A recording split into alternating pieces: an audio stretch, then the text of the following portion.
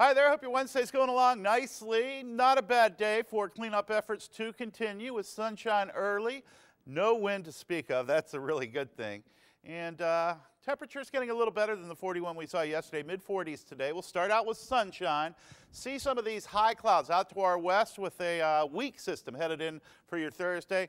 We'll up ahead of it some high cirrus clouds will drift in here, filter that sunshine this afternoon. We'll top out in the mid-40s by mid-afternoon, and overnight will be milder. This system works its way in here in the form of some scattered showers early and again late on your Thursday. We'll get a little milder by a few degrees, mid-upper 40s, and then up close to 50 Friday, but that's in advance of a powerful cold front that's headed our way. It's just starting to work its way into the far northwest right now, and behind it some Arctic air moving in here. Check out some of the pink hues up here working their way through Alberta, province of Alberta, Canada right now. Those are sub-zero temps.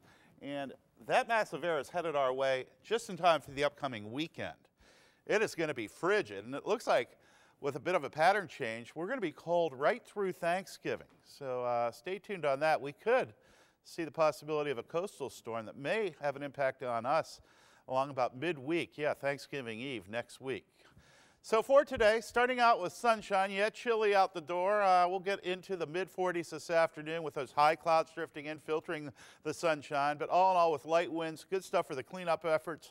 Do all you can today because we've got some spotty showers heading our way by the time we get into early on your Thursday morning.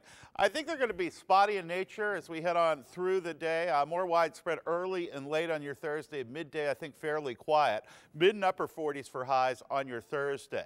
Now that frontal boundary heads our way about midday on Friday. In advance of it, we'll see fairly widespread showers through about noon on Friday. We'll see early afternoon highs getting into the upper 40s, and then a wind cranks in out of the northwest, and it's a cold wind. Temperatures plunge as we head into the weekend, and they stay there, it looks like, for the week ahead. A big trough developing for the eastern half of the U.S. 45 the high today, better than what we saw yesterday, the 41, but the winds remain light, sunny early, filtered this afternoon.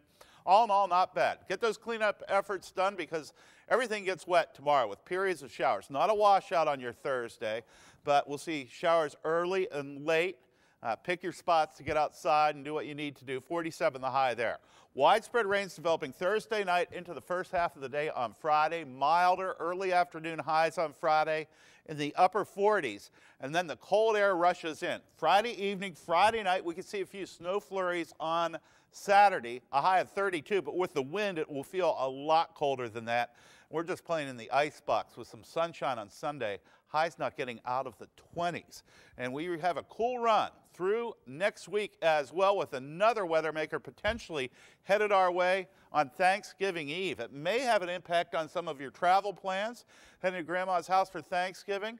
Stay tuned. We'll keep an eye on the models and get a better handle on things as we get into the weekend. But right now, it is looking a little iffy. It's looking cold for sure.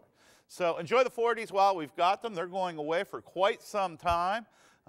Quiet conditions today. Continued for good weather for the cleanup today. Things get a little damp tomorrow and Friday. Thanks a lot for joining us for your web forecast. Hope you have a great day. Don't forget your sunglasses. I'm meteorologist John James.